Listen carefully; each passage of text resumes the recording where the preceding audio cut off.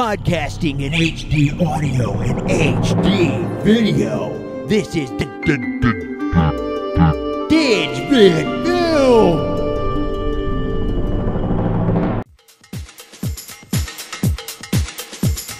Alright.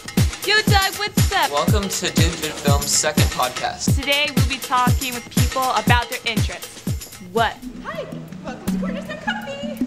Okay, listen up. I want a caramel macchiato grande, double up on the whip. Stop! In the name of justice.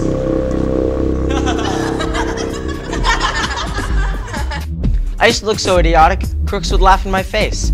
Now thanks to the superhero supply store, I can take out the bad guys and I look good. So Kurt, how long have you been working in the film industry? Oh, wow. Well, you know, I'm kind of late for class right now, but let's see. I started working back in the 70s when the cameras were so hot you could probably fry eggs on them. And I've been doing it since, so over 30 years. So what movies have you worked on? Well, the most current ones I've worked on was called The Details. It's with Spider-Man, Tobey Maguire. And we're currently working on a film called Rogue Saints, which is about a young man's falling away from the Lord Jesus, and then what happens to him in the church to bring him back to the Lord. I'm really excited about Christian films right now, most excited about that. So what is your favorite memory from working on a set? Well, there's a maxim that happens on set, and that is what happens on the set stays on the set. And I guess I can tell you kind of a general picture, and that is a very, very famous movie star who everybody would recognize if I said her name. But she had a thing in her contract that said that if I had eye contact with her, or anybody had eye contact with her, she'd fire you. Oh. So, kind of scary. Oh yeah. Yeah. So how long have you been teaching digital video and film then? Well, this is my third year. Been teaching third, and so 3 years. What have you taught in Digvid film? Well, we've tried to teach the whole gamut of stuff. We've taught how to set up a camera, how to focus a camera, how to edit your videos when you're done videoing. And currently we're doing these podcasts, which are really fun. So what is your favorite memory from Digvid? Well, last year we were trying to do this shadow thing on one of the films we were shooting. It's called GusS. And I'm late for class, I gotta go. And this thing that we were shooting was, we were shooting this one guy up against a wall. And Colin, I hope you look at this, because I thought that was probably the funniest scene. He kept goofing up the shot, and we had to retake it a lot. So it was just funny because we were trying to get him behind a white sheet, and it was just his shadow. It wasn't him at all. So it was kind of cool. One more question. Yeah. How are you feeling about this year's Digvid class? I'm really, really excited about this class. You guys are awesome. I love you all, and I'm really excited to see you guys continue in this vein and to keep learning more. You know, you guys have got such an advantage being at homeschool, especially with teachers who really care about you and love you. They want to see you succeed, not only in school, but in life as a whole. And you know, Digvidfilm has a lot of training in terms of what you guys are going to be doing when you get older. So that's my heart and my desire. Okay, I gotta run. Okay, talk to you later. Bye. It's Matthew. How were you first introduced to filmmaking? Well, I was introduced into film by, it was a progression, it was step by step going up. When I was little and I was getting into books and stuff, I did not like books. I hated to read anything. It didn't matter what it was. Reading was a disgust to me. It was terrible. And so I'd be avoiding the reading quite a bit. My dad said, enough, I'm gonna get you to read something. I'm gonna get you interested. So he got me comic books. I got more into the art side of it, so I would draw a lot. I didn't even get into the reading part. I mean, the storyline was cool. The storylines, I love stories. And then I realized that a comic book is a thing on the page. It's just there. There's no life to it. But a film, it's moving, you've got sound, you have everything. So a film is basically a live-action comic book if you think about it. One of my friends got a camera for his birthday. That was about 8 years ago, I believe. And so I started making films with him over time. And at that time and until now. We still make short films. And would you say that filmmaking is more like a job to you or a glorified hobby? It would be more of a glorified hobby than a job. It's something I think is meant to have fun with, and if you don't have fun with it, then it's like, what's the point? If you don't like it, it's more something that I think I have a passion for doing it. If it was a job, you have so many aspects of filmmaking, either editing, sound, anything, screenwriting, it goes on. What part, since I do most of it, what part would I want to choose? I don't know. It would probably be screenwriting if it was a job, but right now it's more of a glorified hobby. Are you usually in front of the camera or behind it? Like I said, do all of it. And what accomplishments have you succeeded in so far in filmmaking? Well, I would say a bunch of short films have been made that I've helped out with. I've got Legacy of Sherwood is a film I helped out with my friends. That was an hour long, so I would say that would be an accomplishment. An hour long, working on it for a year about. And what was it? The Last of Us by Noah Martin, who is actually in this class. Yeah, I helped out with that quite a bit as director of photography, and yeah, that was pretty good. Getting videos shown in the theater, that's pretty cool too. Having a crowd come by and watch it, I'd say that's an accomplishment. As a home stager, one of the things I get to do is shop, and who doesn't like to shop? I love to shop. I like to go out, I like to pick out special things for the homeowners and things that are going to make that house just sparkle and pop. On staging day, it's a great day. We get to load up the car with all the cool stuff we picked out for that particular house. I get to put my drill in there, I get to put all my hardware and my tools in there, load everything up, and head out. I'm Ray Bloom with Remax 5-Star Team, and we use Blue Vase design exclusively. And if you want to sell your home fast, you should too. So give us a chance. We would love to have an opportunity to work with you, and we want you to know what the Blue Vase is all about, but you won't know unless you hire us.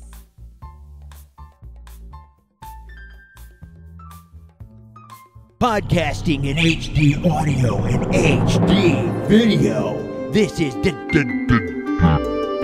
Digvidfilm. My name is Caleb Holmes. I am from Redmond, Washington, and I have directed 3 short films so far. Awesome. So, what motivates you to be a movie maker? Well, originally it started with Star Wars. It was around when I saw episode 2, and I've always been a fan of George Lucas, and so that kind of got me started interested in filmmaking.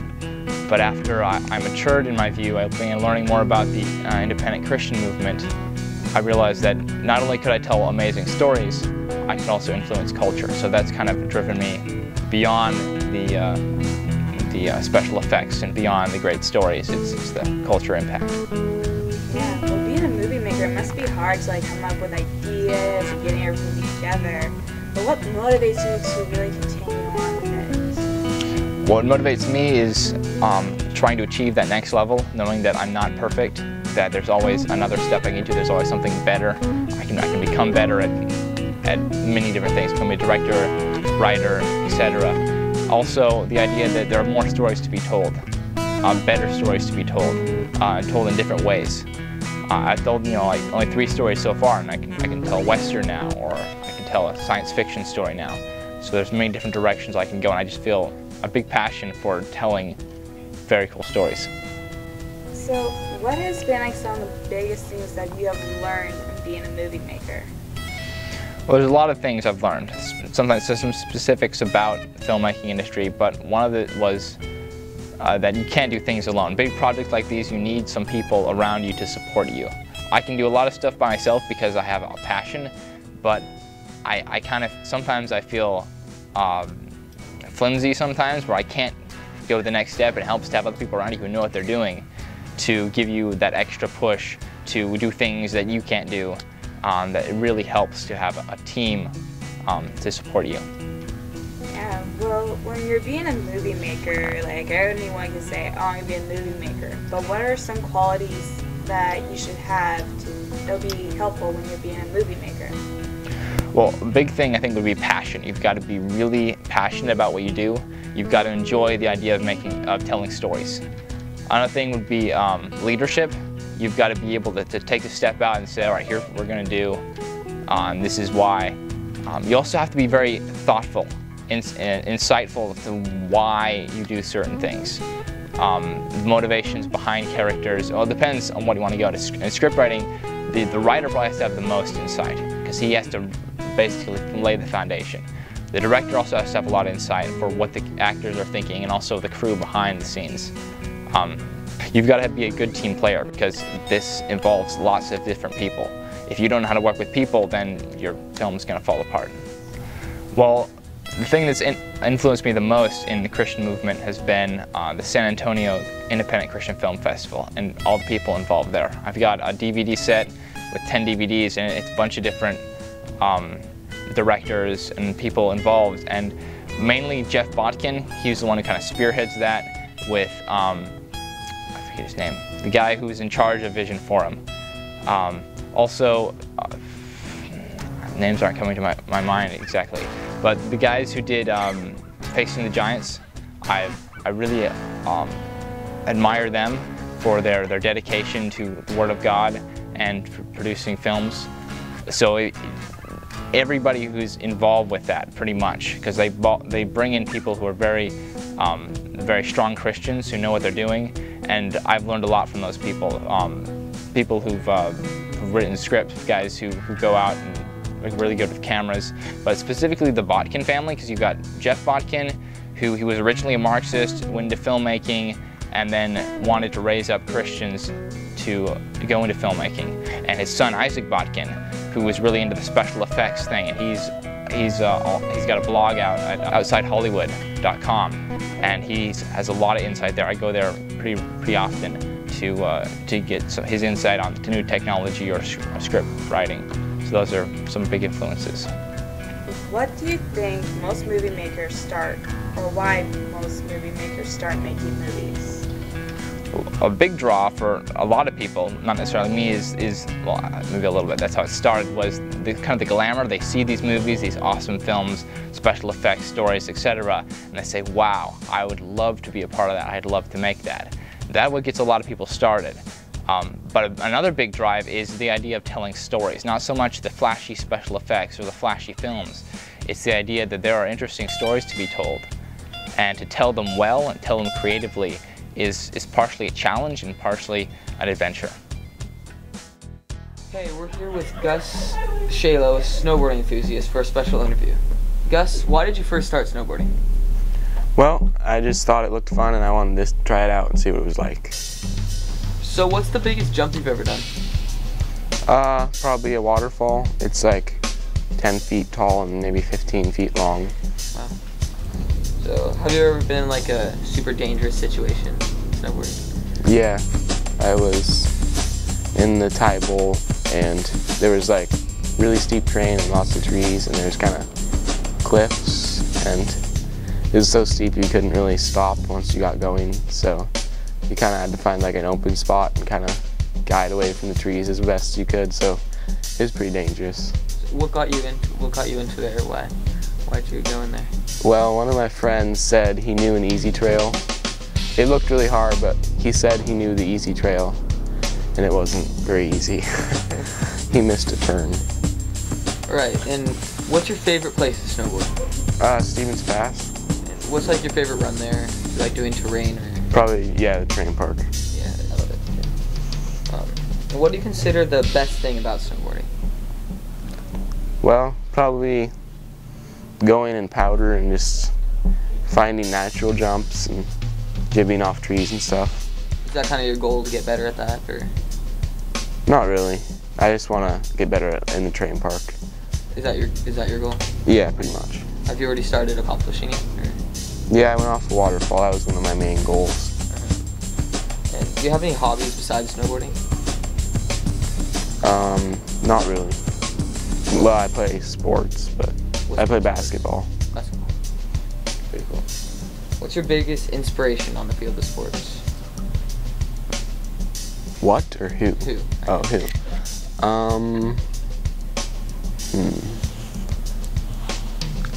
We're in snowboarding, so I'll say Shaun White. Pretty good.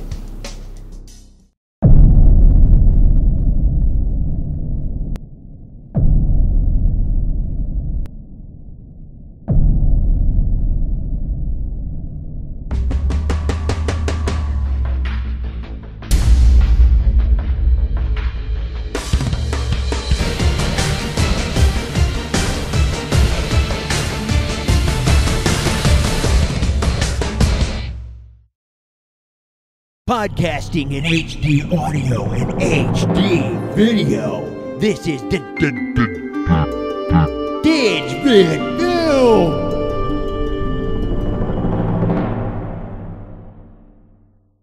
Hands up, camera.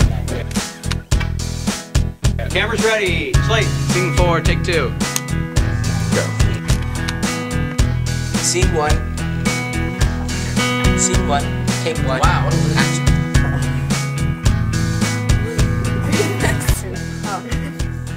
Split it up. Scene 6, take 5. Action. To not carpool with annoying. Action. Plus, with the eco car, only fits one, so you will have an excellent excuse not to carpool with annoying coworkers. Yeah. Cut. Nice.